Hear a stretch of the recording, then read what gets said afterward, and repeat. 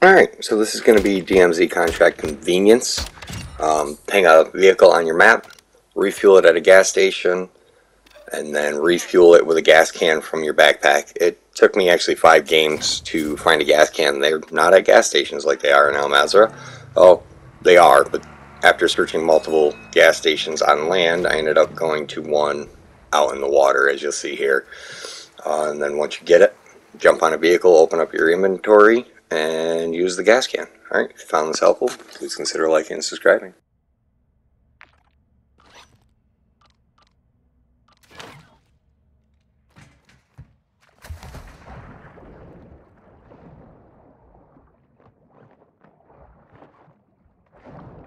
Ultra One, activity has increased in the area. Keep your eyes open.